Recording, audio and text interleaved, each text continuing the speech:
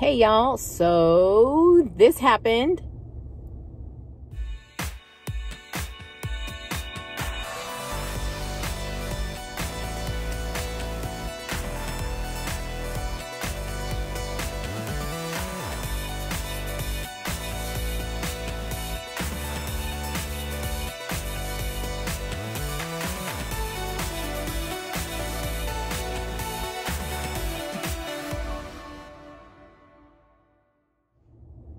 Yep, we went on our first camping trip. Yay! Yay us, yay me for, doing all the hitching up and hooking up on my own. And I apologize for not videotaping it. I had fully intended to do it, and I didn't, only because I wanted to make sure I did it correctly. I didn't want to record anything that I jacked up. So, my apologies, but the next camping trip, I will definitely record, because I also wanted to do a tour of the inside of, on, what I did, kind of my little redecorating kind of touches that I did on it. But I'm still very proud of us. We went on our first camping trip. Everything went good, aside from like a few dramas. But yeah, we went to a park in Kerrville. I think it's state. No, I think she said it was a city park. Anyway, a friend of ours invited us to a camping trip. So what happened was, before the whole coronavirus, they had their reservations, and then Corona happened, and a lot of her friends backed out. So she had she had some sites reserved. So. And what the park did was they gave the people who made reservations prior, they allowed them to come in, which was awesome because the park was pretty much dead. There were very few RVers there, and so it was awesome. We didn't really have anybody next to us for like the 3 or 4 sites down, and behind us there were only a couple of people. So it was awesome, especially because we have kids. They're loud, blah blah blah. But our first drama, and so much happened on our trip. All in all, it was great. It was fun. We'll do it again. But let me just say that for anybody who knows how to back up a trailer or a camper or anything, kudos to you, dude. I said it before, I can't do it. I need to learn how to do it. I am looking for RV sites that are pull through, drive through, because for the simple fact that I can't.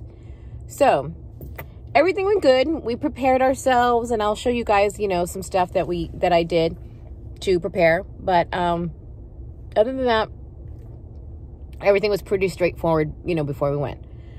So got everything together, hitched up perfectly. Jeanette helped me back it up. We went to go to the facility. We got the camper, hooked it up or whatever. Got the GPS started. So we're heading out. Well, I must have taken a wrong turn or forgot an exit, or I don't know what. So my intention was to do a U-turn to, go back to wherever, back on track. Well, I turned off and turned into a street, and it was a freaking dead end. So it was a dead end, but it was, a T. So, like there's a street here, and then there's a street here, and this was the dead end right here. Anyway, for a normal person who knows how to back up a trailer, would have been simple. Just, drive into this road, back it up, and then head back out. Well, I'm not a typical person, and every time I tried to steer it the way I wanted to go, it wouldn't go where I wanted it to go. And I know my dad told me to turn the wheel the opposite way you want your trailer to go. Well, I kept doing that, but it wouldn't do it. And like the slightest movement of your truck, it moves it, like even going straight back. Anyway, I was having a hard time. So there was a construction site that was right there. It had this huge mound of dirt, and I thought, all right, so let me go into the drive into where the construction site is, and then drive around that huge mound. Well, no, the mound was too big, and we couldn't drive around it. So here I am stuck in this construction site with this huge mound of dirt, and then behind us is this grassy knoll, kind of like ditch. Oh my God. I almost wanted to cry. I couldn't, I got myself in this predicament. I didn't know how to back out. I think there was like even a police substation and, you know, construction workers, I'm sure, nearby. I was even thinking, you know what, I'm just going to sit here and wait till some man comes out and have him, you know, do it for me. But Jeanette, you know, was like, okay, let me get out. And little by little, inch by inch, she directed me front and back, front and back. Finally, I was able to kind of just do a big turn and get out. Finally, I was like free. Oh my God, I almost had a heart attack. Total drama. I don't know if it's, I know chicks can do this. I know girls can, I mean, pull horse trailers and, you know, and pull campers. It's just, I need to learn and I have to practice. I know, and I will. So, onward. So we finally head out to the site, which was awesome. We were parked next to our friends. It was awesome, nice, open space, lots of trees. We also had access to a river. So if you had a site, then you had access to the river. So that was great too. So first night was awesome. You know, we set up, we put everything outside, set up our tables, you know, all that good stuff. Kids had a blast. It was awesome.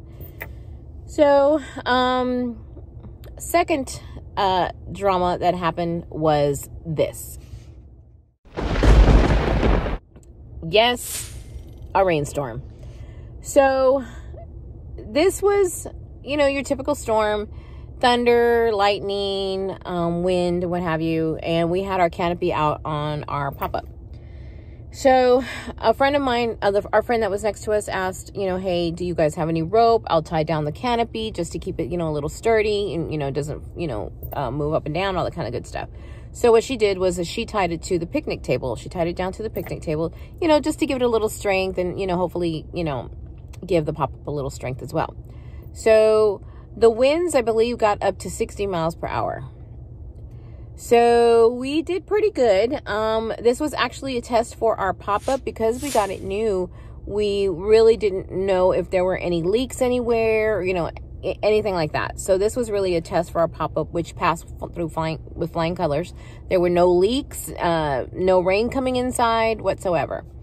So it was pretty windy, and the kids were scared a little bit. The lightning was in, you know, thunder, pretty loud. So what I did is I just put Netflix on and I kind of just raised the volume, and they laid down and, you know, they kind of watched a movie and slowly, you know, crashed as it, you know, it just continued. It just started, you know, it was just rain.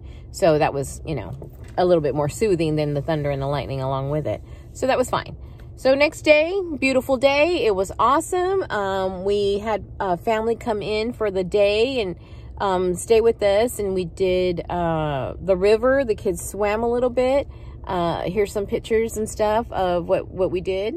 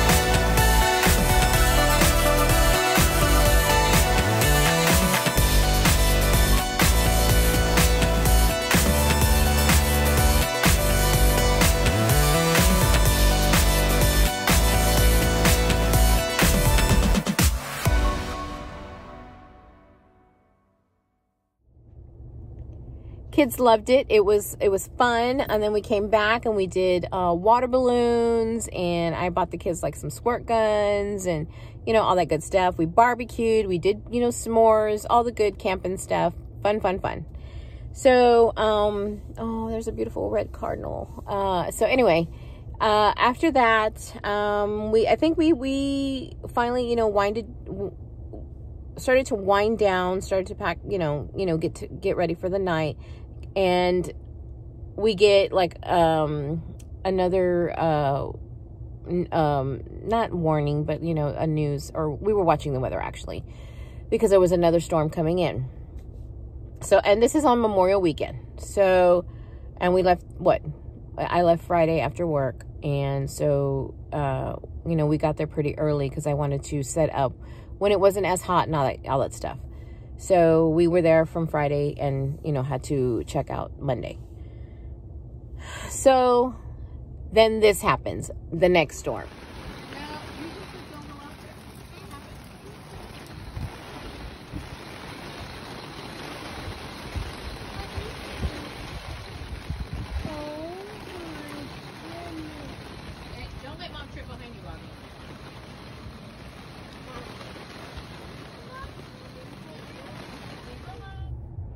So yes, guys, another storm, and this one was worse. To make a long story short, not that we had to abandon ship, but the winds were so bad that we left the canopy out. We should have taken it down, but we didn't. So Jeanette and I had to rush outside while it was raining really hard, thunder, lightning, because the canopy was just going up and down. And so we, you know, untied it, took off the lights and what have you. And as we're holding it, because the end part is metal, the wind is just kicking it up. It's actually kind of like thrashing Jeanette and I back and forth. And so, and the thing is that we have to roll it up all the way up back to the roof. Well, we can't, you know, we are short and our pop-up roof is pretty high. So there was no way that we were going to be able to roll it back up. So our friend came over after they finished tying down their stuff. She came over and she's like, well, I'll just tie it to the pop-up, and you guys get inside. I'll tie it to the pop-up, and then, you know, we'll take care of it. Like, you know, okay. Well, then I guess she thought, you know what? And I think at the same time, but what if there's like a, you know, what if we have to evacuate, or what if we have to get out? We won't be able to get out because you tied the canopy against the pop-up. So that was a no-go. So we're trying to figure out what to do. Then it started to rip, and so we just kind of made the executive decision to just rip it off or cut it off. So our friend got her knife and she just tore the, you know, canopy off, and we just threw it aside. We went inside. It started to get worse, and then surrounding counties got a tornado warning, and that kind of scared us even more. You know, the camper started to shake kind of back and forth because of the wind. It was so bad. We ended up going into the truck. We stayed in the truck, and then we thought, well, what if we get a tornado warning? Where is our shelter? Where are we going to go? We ended up driving to the little bathhouse, shower, bathroom area or thing that they have there. And we parked on the outside. Well, the kids were on the inside. We were listening to the weather. The warning wasn't going to go away until midnight or 1. Although the tornado warning wasn't in the county we were in, we were still getting that weather, the really, really bad weather. And there was no way that we could stay in the truck with the kids until midnight or 1. I mean, it was only 8 o'clock. They were already scared. So we just kind of decided, you know what, we'll just find a hotel.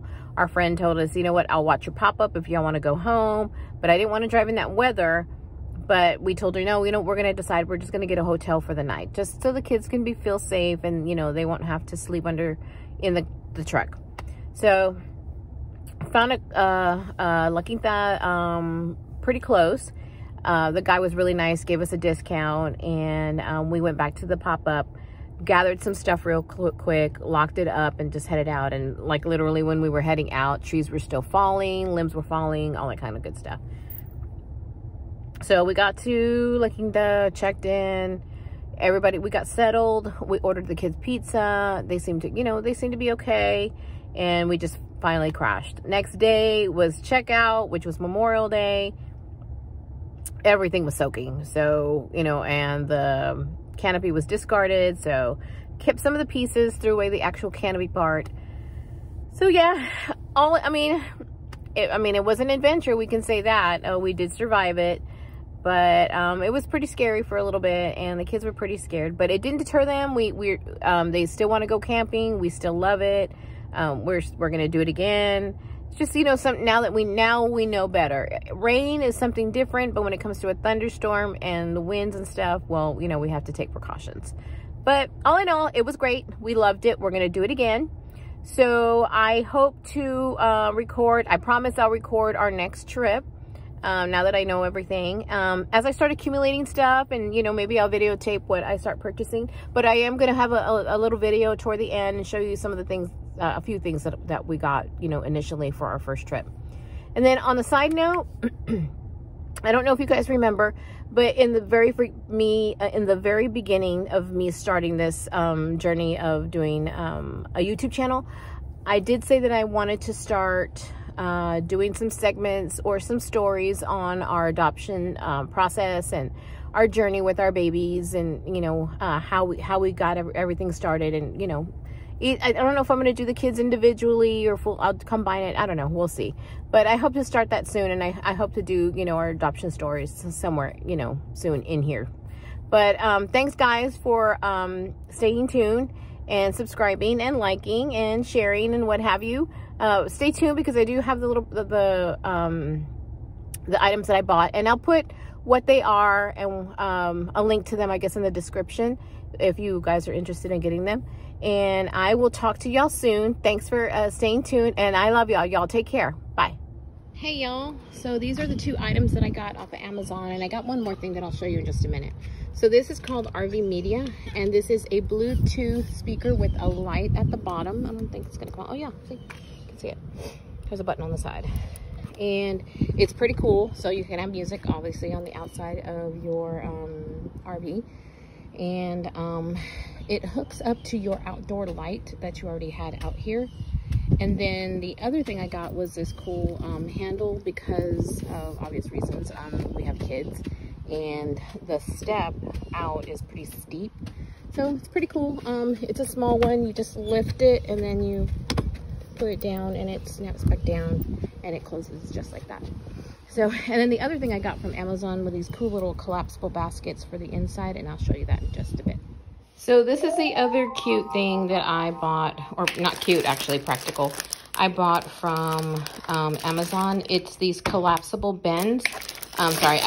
What we've been doing is as we figure out what we need, or if we find something cool that we could probably use for the pop-up, we buy it, obviously, if it's on sale or whatever.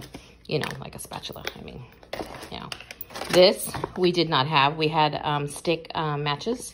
So, you know, and I found this as well. It's 5-in-1, shampoo, conditioner, body face, and deodorizer. Can you believe that? And I heard that this is kind of good for like mosquitoes and stuff, but anyway, it smells good, and it's 5-in-1, so you don't have to, like, you know, pack, you know, all those things individually. So I got that.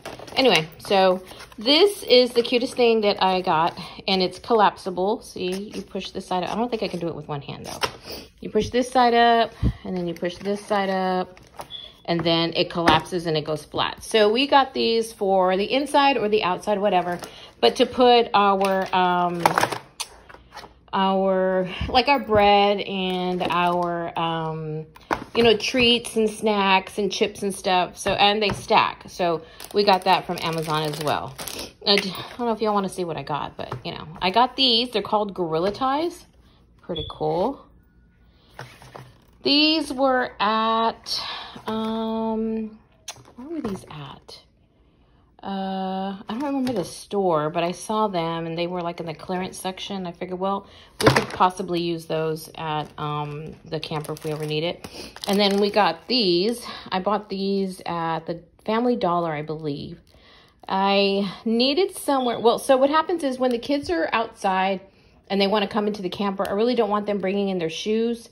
So they kind of piled up in the front of the pop-up by the steps, which is fine.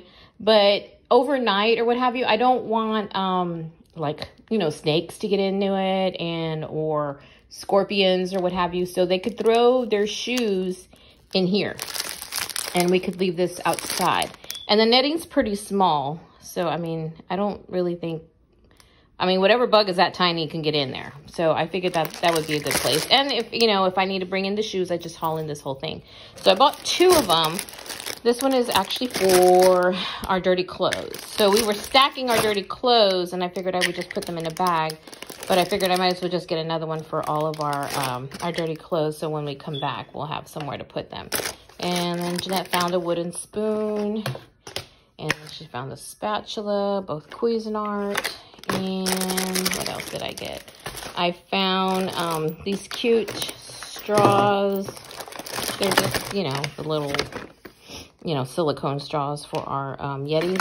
And then I think that's it. But yeah, I bought this along with the handle for the pop-up and the speaker. I kind of got them all at the same time.